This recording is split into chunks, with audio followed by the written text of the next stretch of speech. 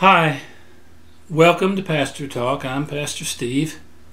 I want to talk to you today. You might say this is almost a fourth video on the spirit of freedom that we have. It's a marvelous thing to talk about and to think about, and it's an amazing thing to have the understanding of all that we've been set free from, because when you know the truth shall make you free. And so we've talked about the spiritual side of eternity in that verse. We've talked about the marvel of it for promises, that we can seek to be free from our problems and our afflictions and our addictions and the things that give us problems.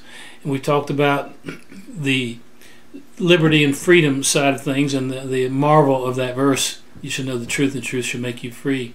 But today I want to speak to you about something which I just believe needs to be spoken, that if we're going to get the full counsel of God, and it's very important we understand the full counsel of God, and this is the issue that in our liberty, freedom, we do not have the liberty to live any way that we want.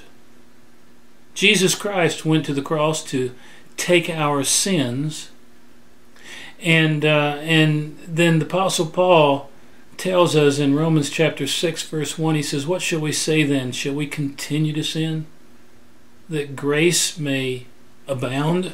In other words, because there's grace to cover it, should we keep sinning? He says, "God forbid.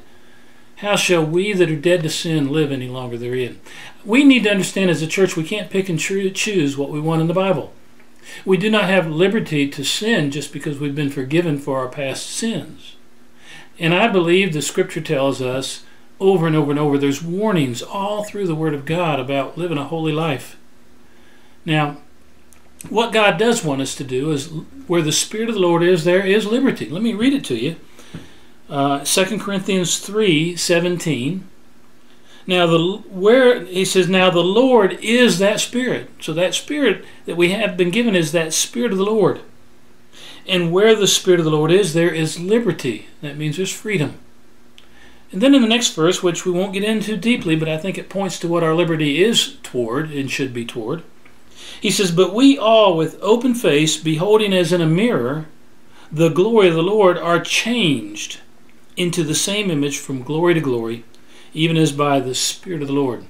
So as we look to Jesus, as we walk with Jesus, as we read His Word, as we study His Word, as we're obedient to Christianity and to living a life to please God, keeping our eyes on Jesus, we're running a race, we will be changed. And that's what he's saying here. We have liberty of the Lord, and by the Spirit of the Lord we're changed into the image of Jesus Christ.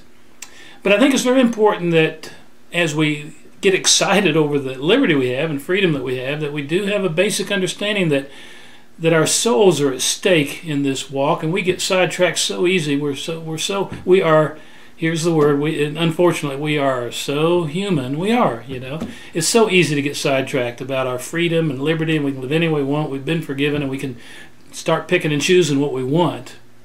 You see, God has given us a plan. He's given us the Scriptures, and He's told us some rights and wrongs, and He's told us what is sin and that we should not walk in it. And there's a very, very important word, "Be holy, for I am holy," the Lord said. In fact, there's a powerful scripture that always stands out to me in Hebrews 12:14. He says, "Follow peace with all men and holiness, without which no man shall see the Lord." And he goes on, giving Esau as an example of a man that sold his birthright. But listen to me. Jesus Christ is a holy, holy Savior. In fact, if we look at the word holiness in the New Testament, we'll see just the word holiness, not the word holy itself. I mean, the word holy is in there so many times, but the word holiness is in there several times. The Spirit of God is called the Spirit of holiness. We are told that we are created in the Spirit of holiness. The Apostle tells us that we are to perfect holiness in our lives, that we are to be unblameable and undefiled, perfecting holiness in the name of the Lord. And so holiness is a very, very important issue. Therefore, we can't just pick and choose and say, "Well, I'm free. Yeah, I'm free. I can live any way I want." we are to grow in knowledge of this as well, and recognize that it's really about our souls and reaching other people with their souls. It's about eternity, and we need to remember that. The apostles came back, casting out demons, raising the dead, healing the sick, and they came back excited over all the stuff because even the demons were subject to the name of Jesus. And Jesus says, don't rejoice because of the demons being subject unto you, but rejoice because your names are written in heaven. He was trying to say, keep your focus. It's so easy for us to lose our focus. You know, it's very important that we live a life of holiness for the Lord. You know, there's some scriptures that's very sobering, and that's why I think of it in a way as sobering. There were some people doing the works of God in the name of Jesus, and they came. He says Jesus said this. He says, "There's going to be many come to me and say, Lord, Lord, did we not cast out demons in your name? Did we not do many mighty works in your name?" And he's going to say, "Depart from me, ye workers of iniquity, I never knew you."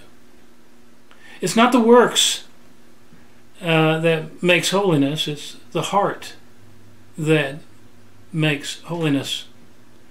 And God is looking at your heart. Is your motive right?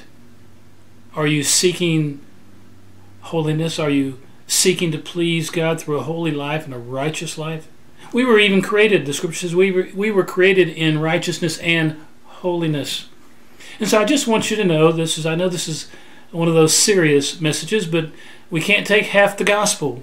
You don't want a little bit of gospel that's true and not get the whole thing. We shouldn't be like a lopsided egg. You know, we have to have the whole counsel of God if we're going to walk with God and please God the way that you should want to please God if you're walking with God. And so I just want you to understand that we are to cleanse ourselves of all unrighteousness to the best of our ability. Expect and hope and pray for God to help you with that and to cleanse you on the inside when you blow it and sin. But we need to recognize that our liberty and our freedom does not extend to the freedom to live any way we want. We lived to serve our Lord. Love the Lord thy God with all his heart, mind, soul, and strength, and love your neighbors yourself. Love the Lord. Keep your eyes on him, and he will change you into his image. Well, this is Pastor Talk for you, and I'm Pastor Steve, and God bless you as you seek to follow the Lord and walk in a holy life, pleasing unto him, and God bless you.